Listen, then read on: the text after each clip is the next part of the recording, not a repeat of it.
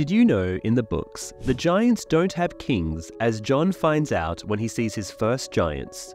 Jon saw one of the giants coming up on them that looked older than the rest. His pelt was grey and streaked with white, and the mammoth he rode, which was larger than any of the others, was grey and white as well. The giant's lips split apart to reveal a mouth of huge square teeth, and he made a sound half rumble. After a moment, Jon realized he was laughing. Afterward, Jon asks, "Was that their king?" But Torment Giantsbane tells him, "Giants have no king. No more in mammoths do, nor snow bears. That was Mag the Mighty. You can kneel to him if you like. He won't mind. I know your kneeler's knees must be itching, for want of some king to bend to. Watch out he don't step on you though.